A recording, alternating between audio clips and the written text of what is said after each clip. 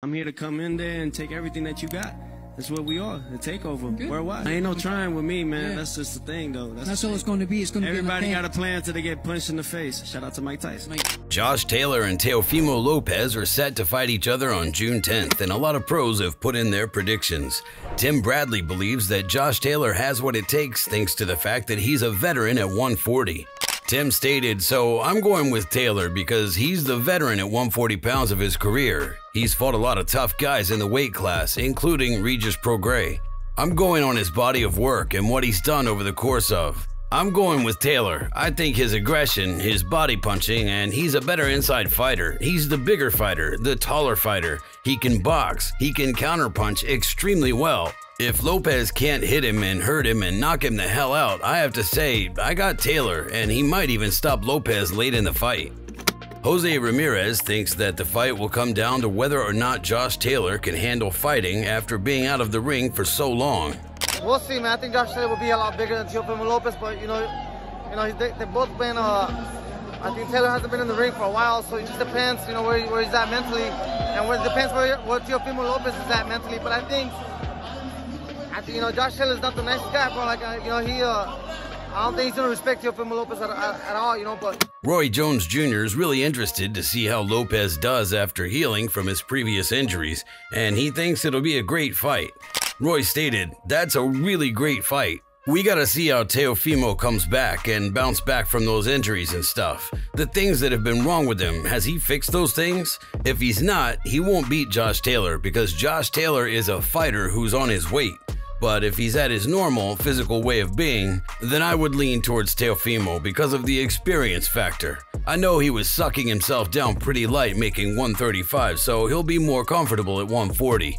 Now Josh can punch, and Josh is not a bad fighter either. But experience-wise, I would lean towards Teofimo. Josh is no walkover."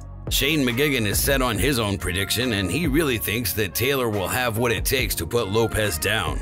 But you're in there with a guy like Josh Taylor that, yes, he got dropped by Jack Catterall, but trust me, I know how good that guy's chin is, and his hand defenses are great. I just think it's a fight that Josh is gonna win.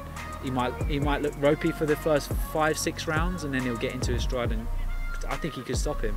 8-10, something like that. Tony Bellew believes that size will play a big part of who wins, and he hopes that Josh Taylor capitalizes on that. Tony stated, "Two excellent fighters, and it's going to come down to who wants it the most on the night.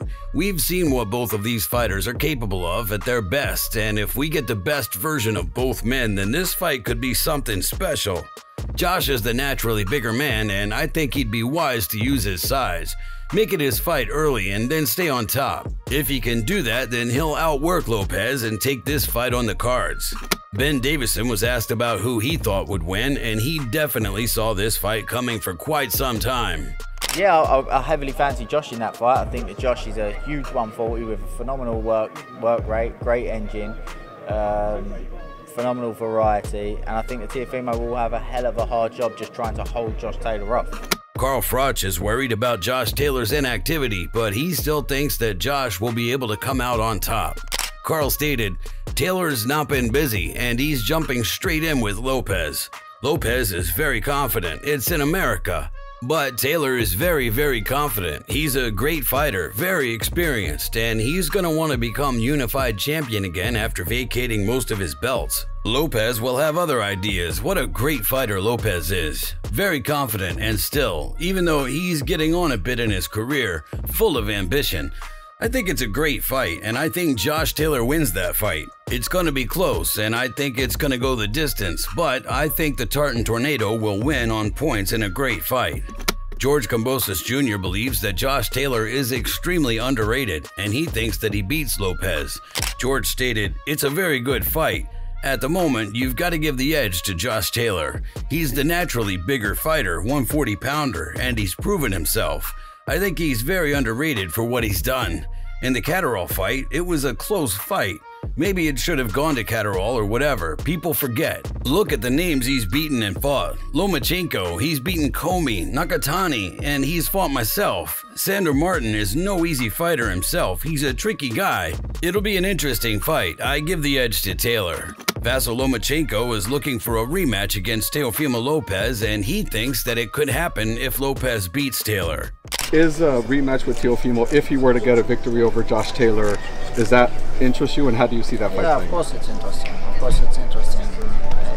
Now it looks like personal.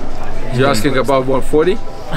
Just because it's Teofimo and he fought him before, that's all. If he wants to fight at Canelo. Yeah, I mean, Canelo was on to fight Usyk. That was kind of crazy. Teddy Atlas believes that Josh is a little overestimated, and he thinks that Lopez will come away with the win. Teddy stated, the naturally more talented guy as far as pure natural talent, that would be Teofimo.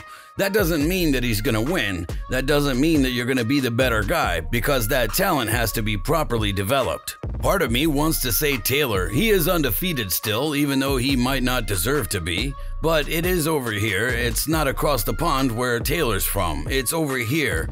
I'm gonna say Teofimo. I think that Taylor is a little overestimated as a fighter. I think he is. But you could also say the same about Teofimo with the way things have gone, that he's overestimated.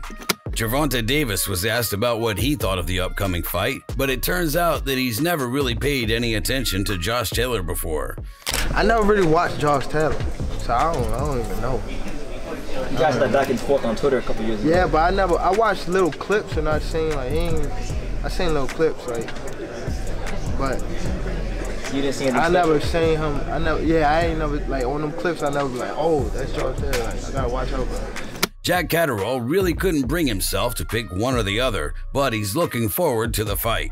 Jack stated, interesting fight, really hard for me to call. Lopez didn't look great when he stepped up to 140. That fight against Sandor Martin was a bit underwhelming. Taylor's last fight, yeah, I didn't think he won that. Then we're looking at the injuries he sustained, Taylor, throughout training with his new team, how he's overcome them injuries. I think there's a lot riding on it. I wouldn't be surprised if Taylor ran through him. I wouldn't be surprised if Lopez had regrouped. He can cause Taylor an awful lot of problems. I'm really on the fence. I'll be watching and we'll see what we make of it. Regis Prograis was a little torn to the possibilities, but he ended up believing that Taylor could do it. I really think that Taylor is probably going to destroy him. You know, that's kind of my thoughts and stuff like that. But I think Teo has the style to beat him, but I think Taylor just gonna probably just. Josh Taylor really wants to make Lopez pay for what he's been saying, and he really thinks that he'll be able to retire him. Josh stated, I feel I'm going to knock him out or retire him. I give him that much of a beating and accurate punching that's gonna bust him up so bad. It really motivates me to put some pain on him and punish him for what he's been saying. I really don't need motivation for this fight, but with him saying things like that, it gives you a little bit extra, so he's gonna pay for these words that he said. Teofimo Lopez doesn't just think that he beats Taylor, but he thinks beating him will make him the kingpin of 140. Lopez stated, I'm well trained and we have a well thought out plan in mind. I feel like the young takeover of 2018. We figured out a problem that gave me issues with my coach. Since then, my sparring has looked phenomenal in those training rounds, getting hit less. Beating Josh Taylor makes me the kingpin of 140. We make it look easy because we're on a different level. I'm ready now. Give it to me now. If you enjoyed this video, make sure to subscribe and check out some of our other videos on the screen right now.